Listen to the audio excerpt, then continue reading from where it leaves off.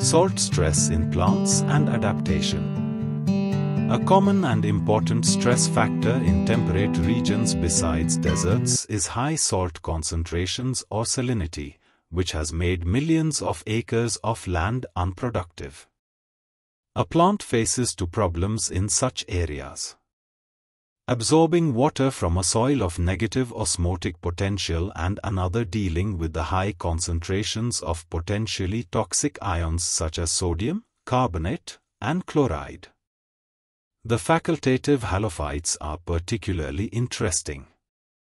Several such species grow best where salt levels in the soil are high, as in deserts, brackish waters, and sea coasts close to the shores of extremely salty waters such as the Great Salt Lake, where the salt content is as high as 27% by weight.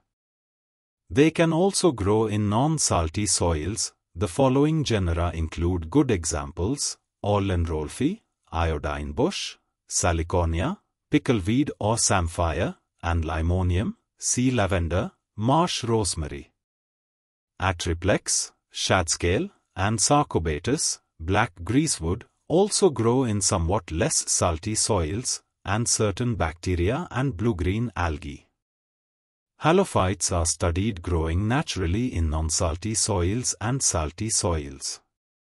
They are not abundant in non-salty soils because they cannot compete with the glycophytes naturally growing there. Some crop plants, example beets, tomatoes, rye, are more salt-tolerant than others, example onions, peas. No obligate halophytes have been reported, but prokaryotes are the most resistant to environmental salt stress factors. They cannot grow unless the soil is salty. Halobacterium accumulate large amounts of salt in their cells and cannot survive except in salty environments. In terrestrial halophytes, the osmotic potential is minus 3.0 megapascal. How do they obtain water? In some cases, the xylem sap does not have a highly negative osmotic potential but may be almost pure water. To obtain water from the surrounding soil, water potential within the xylem must be greatly lower in tension, as demonstrated by Scolander and his coworkers on mangrove trees. In some salt-accumulating halophytes, the osmotic potential continues to become more negative throughout the growing season as salt is absorbed. However, the soil solution is not taken directly into the plant. Instead, water moves into the plant osmotically and not simply in bulk, as the endodermal layer in the roots provides the osmotic barrier. In salt regulators halophytes, where the concentration of salt within a plant does not increase during the growing season. Often salt does not enter the plant, but the leaves swell by absorbing water, so concentrations decrease. This leads to succulence, a high volume surface ratio, a common morphological feature of halophytes. Sometimes excess salt is exuded on the leaf surface to maintain a constant salt concentration within the tissue. In some halophytes, observable salt glands on the leaves are present, sometimes consisting of only 2 cells. Although sodium ions are essential for some salt-tolerant species, it is probable that sodium pumps in cell membranes actively transport much of the ion out of the cytoplasm of both root and leaf cells, inwardly to the central vacuoles and outwardly to the extracellular spaces. Nolna mollis, a dominant, succulent shrub of the Atacama Desert, grows where rainfall is less than 25 millimeters. However, high fog and relative humidity of around 80% are common. The plant is almost always wet to the touch. Mooney et al., 1980, found that salt glands on the leaves secrete salt, mostly sodium chloride, that absorbs the atmosphere, water hygroscopically.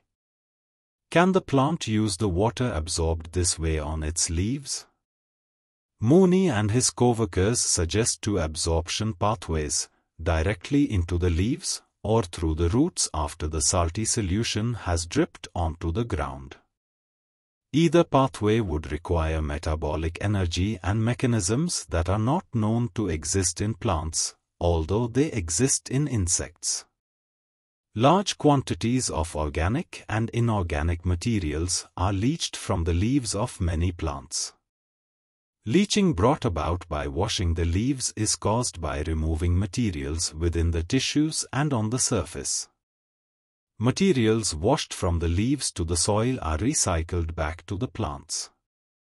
Species that absorb large amounts of salt and then lose it either by leaching or by dropping their salt-filled leaves into the soil may considerably increase the salinity of the surface soil. As desert plants profoundly influence the soil they grow in, greasewood, Sarcobatus vermiculatus, in the Escalent Desert of Utah brought salts from depths, depositing them on the surface, studies revealed. Probably the salts were contained in the leaves and released upon their fall and decay. The result was high salt concentrations beneath the greasewood plants, especially when compared with soluble beneath big sagebrush, Artemisia tridentata, plants. Halophytes synthesize large quantities of proline, amino acids, galactosyl glycerol and organic acids. These compounds function in osmotic adjustment. Another potential problem for plants growing on saline soils is obtaining enough potassium. This is because sodium ions compete with the uptake of potassium ions by a low-affinity mechanism, as potassium ions are commonly present in soils in much lower concentrations than sodium. In this respect, the presence of calcium appears to be crucial. If sufficient calcium is present, a high-affinity uptake system having a preference for the transport of potassium ions can operate well, and the plants can then obtain sufficient potassium and restrict sodium. Fertilization of some saline soils with calcium ions might increase their agricultural productivity. A favorable effect of calcium on soil structure could also be important. Gypsum is sometimes used, providing both calcium and some acidity, which helps in leaching out the Na. Elemental sulfur is also sometimes applied. It oxidizes to produce sulfuric acid, which aids in leaching.